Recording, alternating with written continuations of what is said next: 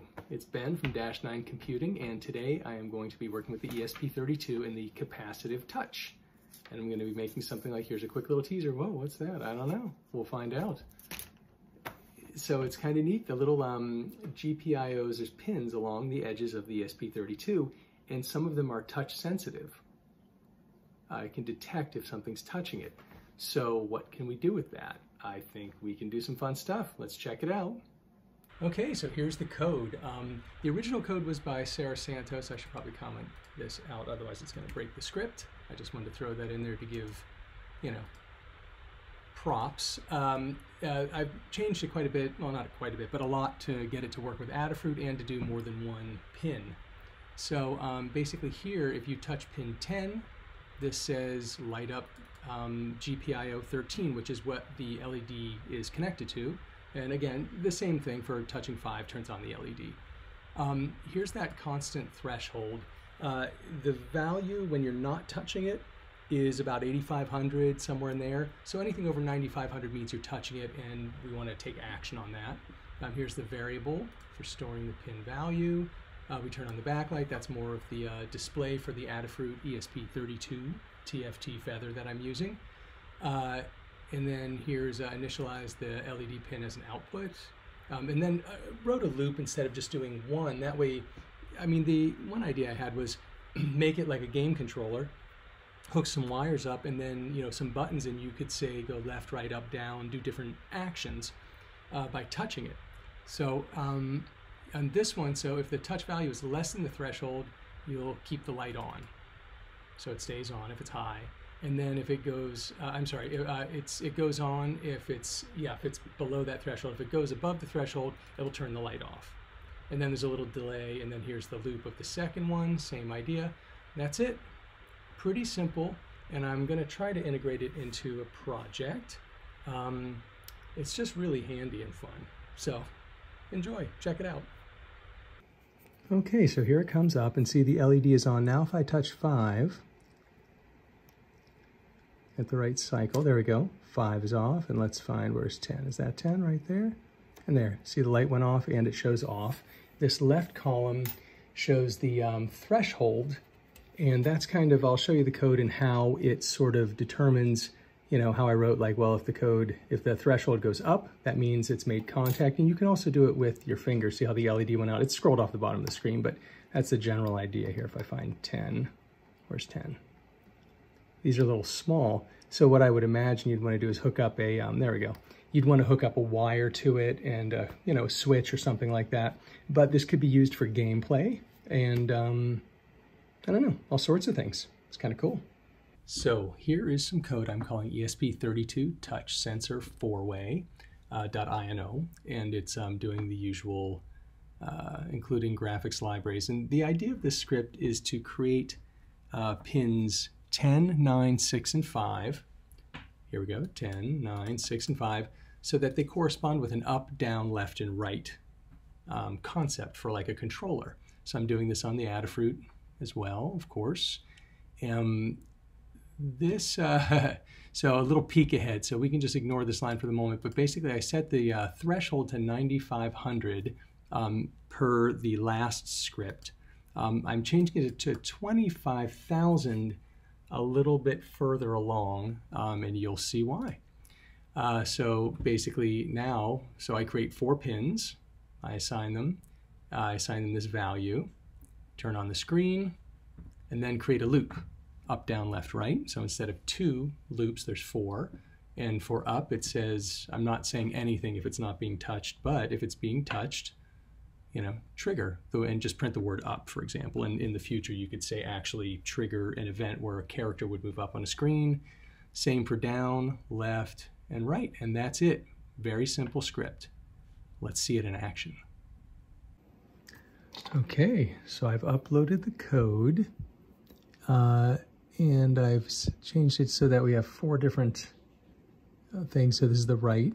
So to go right, left, down, and up.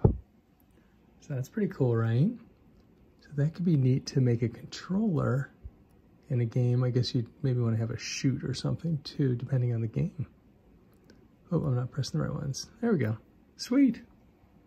So the next phase of this is to create some artwork and create a game. Now, this is just artwork. I grabbed the code from Brett B. Up here is the URL, and it's based on the example library that comes with the Adafruit TFT displays. I had to make some changes to make it work with mine, as you will see, and we'll just kind of go through the code. I will post it, but we'll kind of go quickly because it's long. So declaring, you know, my TFT display and graphics library. This is the actual one I'm using for my Adafruit ESP32 TFT Feather. Here I had to redefine the colors. You'll see the colors start off really wonky. Or I shouldn't say wonky, they just, the values did not work for my screen, so I changed all of them. Here's the start position. Here's some characters we're defining, so girders. This game is a Donkey Kong Mario. So it's girders and ladders, oil drum, fire, fireball. And note here there's fireball right and left. That way that this, it's kind of cool. He made it so the fireballs kind of look like they're moving by printing one kind to the left, one to the right, and it kind of flips back and forth. Here's again Mario facing left and right. There's the princess and there's a barrel here. Okay, here we're in the setup. I commented it out a lot, and I'm turning on my screen and the rotation I want. Filling the screen with black. Okay, so we start setting up girders, ladders, oil drum, placing the sprite. Sprite is a term for like the little character. So princess barrel is 2 barrels in the princess. Here's some color related information. Again, I'm going to kind of fly through. I don't want to go through every last itty bitty bit. Here we're going to draw some of the pictures, like the balls, and kind of defining some of that. And if it's, you know, if it's facing this way, do that. Let's see, cycle counter to kind of keep track of where he was and where he's going to go. What's this one? Yeah, where to put this on top of the TFT display so you don't have to redraw the display every single time. This is a color code. I don't think this code does anything for my screen, so we're going to move right past it. Okay, here's where you place oil drums. This is interesting, sort of start positions, and here's where you place the ladders. It's a Y-X coordinates, the way it's set up. I just kind of put a little note there so I got it right. Here we set up the girders, and I sort of fiddled with this to try to make some of the girders longer. So number 1 girder and number 3 girder go uphill, so incline, and I was able to make them longer. The girders 2 and 4 I had going downhill. For some reason I couldn't make them go longer. I will figure it out. I imagine it has something to do with how it's being defined. I don't know. Again, this is just, I was just poking around real quick, and you know, just the start of the work. But yeah, and here it draws the map for the girder, and maybe it's in here. Okay, well, something to look at. Okay, let's check it out. Okay, well, it's a good first start, but the colors and the orientation are totally wrong. Let's at least fix the orientation real quick. Getting closer, starting to look a little bit like Donkey Kong, isn't it? Even better. But look at that. What's going on there?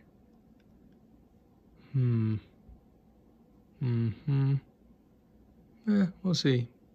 Keep on fiddling. Keeps getting better. But still needs more work. The colors are getting much better now that I've been changing them. Getting a little closer every time. So here we are at the very early stages of creating a kind of mini controller. I'm really not using good quality shielded wire. I just grabbed something that looks like basically baling wire. And I also did something else you shouldn't do, is I used painter's tape instead of electrical tape to isolate the wires. Each one is under its own wire. Up here is where the ESP32 is going to sit with the pinouts, and then here is going to be the touch sensors. Now, you have to be really careful not to touch the wires because you will ground them out and you will probably fry your ESP board. So quickly, I have a multimeter, and I'm just going to check for continuity and make sure there isn't any kind of crossover. So I'm just going to put one, this happens to be the ground at the top, and I'm just going to test. And if you look at the number on there, we should see it jump up on this pin. There we go. Oh, let's just test again here. Okay, there's a number. Now we shouldn't get anything on here. Oh, I'm touching more wires. Sorry, trying to isolate it. Nothing. Oh, I see why, because those two were touching. See, that's the danger. Gotta really keep them isolated. Otherwise, I'll fry the board, and I'll do something better up top, I think, to isolate them a little better. But there we go. So nothing on that one. Let's try pin 2. Pin 2 here. Nothing. We get some numbers here. That's actually the controlling pin. Nothing good, and nothing here would be good. Great. Pin 3.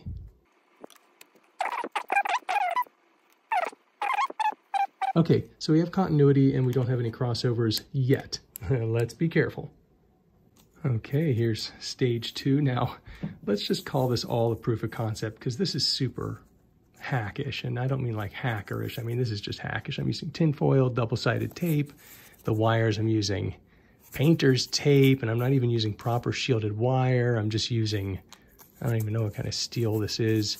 And the real danger is when I put it through these pins, I have to be super, super careful that they do not touch, because if they touch, zap. So look at this as a cautionary tale, and who knows, maybe I'll blow my ESP32 up and everyone can laugh and learn from this dangerous technique I'm using. I really want to come up with something that I'm going to keep from blowing things up here. Something to think about, but it's coming along. Little controller, sort of touch sensor controller. Okay, let's see what happens next. Okay, we've got it hooked up here. I bent the wires through. Let's just check continuity again, make sure I didn't cross anything. So, good.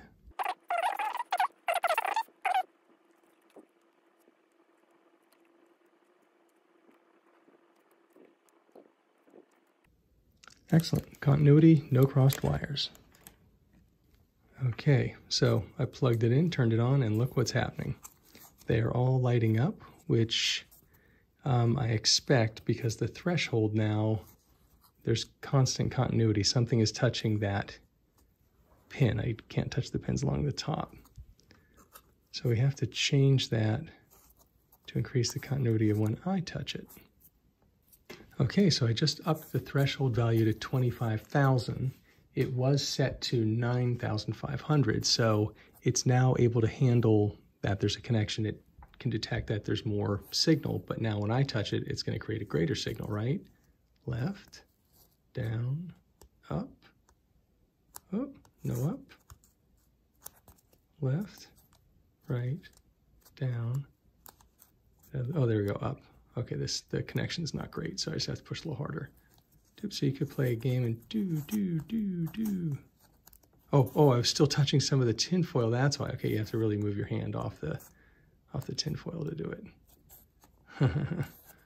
Should have made these a little smaller maybe, but that's the idea. Pretty cool, right? What? No, this isn't actually a playable game. This is just, you know, some artwork with movable, you know, little sprites bouncing around. And it has the, you know, it's still hooked up, but there's no code to actually connect the two. It would require a fair amount of coding to get it working, but that is a plan of mine. I'm still a bit of a novice, but I'm gonna poke at it and see if I can't get some of it to work. And things still need to be moved around a bit. But future project will be fun. Stay tuned.